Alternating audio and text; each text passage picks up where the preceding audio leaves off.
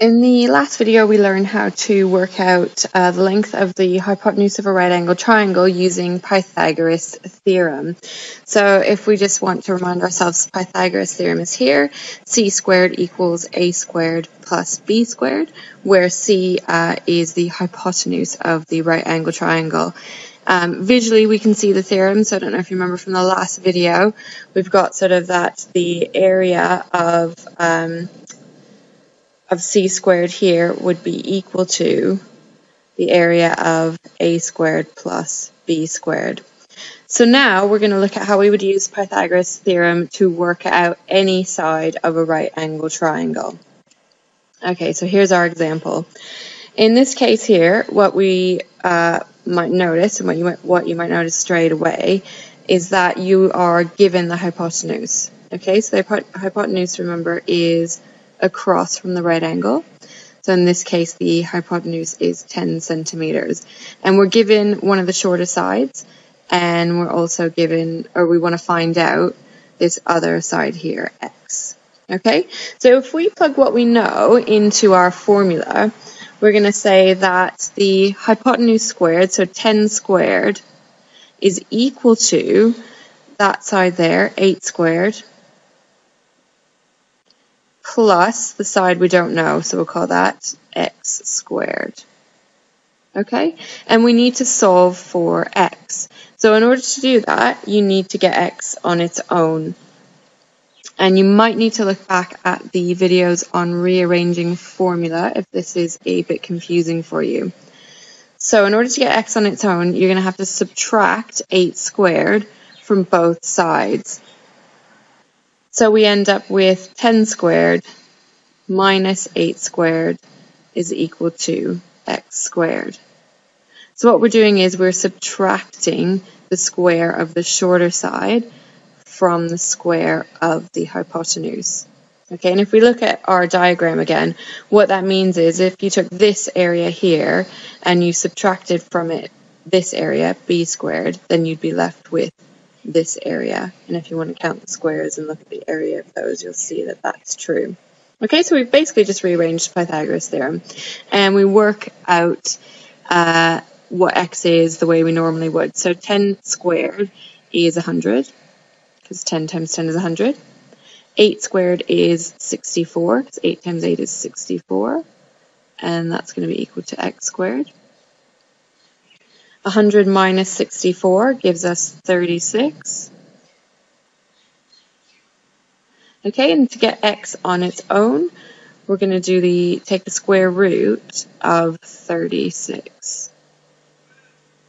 Okay, so that's saying what times itself will give me 36. So hopefully you know the answer to that is 6. So x is equal to 6.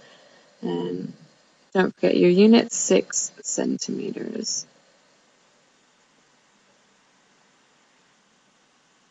Okay, so just to recap, if we need to find out one of the shorter sides of a triangle and we're given the hypotenuse, we're always going to do the hypotenuse squared.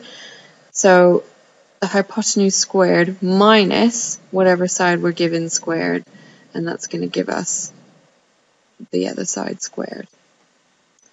Okay, let's try another example.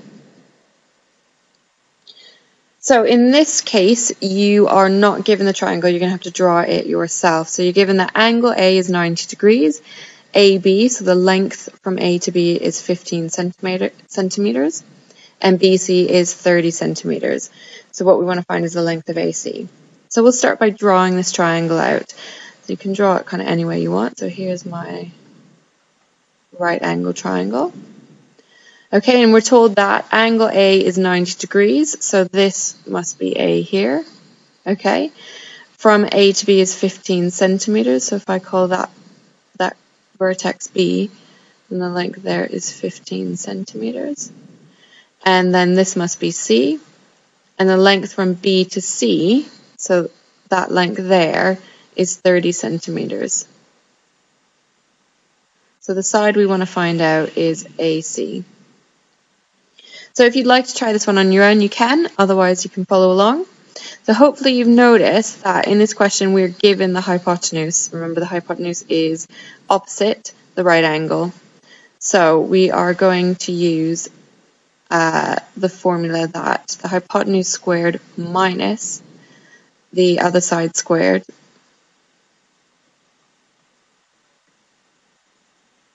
is equal to the shorter side squared. Okay, so what this means is the hypotenuse is 30 centimeters, so 30 squared minus this side, so 15 squared, is equal to a squared. And in this case, a, we can just call a this side here. Or you could have called it AC. It's up to you. 30 squared is 900. And 15 squared, so 15 times 15 is 225. When you subtract those, you get 675. And to work out a squared, we need to take the square root of 675. Sorry, to work out a. Okay, so this working out the square root of 675 isn't immediately obvious to us because 675 isn't a square number. So if we left it like that, that would actually be the exact value here. So we have left it as a surd or as a square root. If the question asks you to round to one decimal place, you'll probably need to use your calculator to work that out. So if you put the square root of 675 into your calculator, you'll get something like this, 25.98076 and so on. Okay, so rounded to one decimal place, that actually rounds to 26.0, and we'll put in here centimeters, and in brackets we'll put that we rounded to one decimal place to show our accuracy. Okay, we need to put, if we're rounding to one decimal place, we need to leave the 0.0 in there to show that we've rounded to one decimal place. Okay, so that's the second section of this unit. So we're looking at finding any side of a right angle triangle using Pythagoras' theorem.